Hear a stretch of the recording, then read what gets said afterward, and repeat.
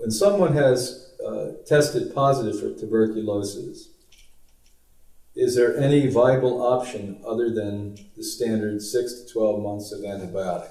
There is, but you have to find a brave enough doctor who's willing to do this and sacrifice a potentially lose their license.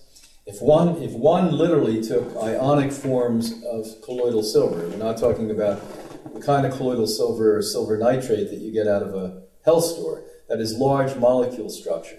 Taking a lot of that for a long time, you're going to have trouble, because what it's going to do is throw an imbalance in all of the electrolytes and minerals of your body. The ionic silvers are where they split them with electrons and break them up into little tiny pieces, and they enter into the human cell readily.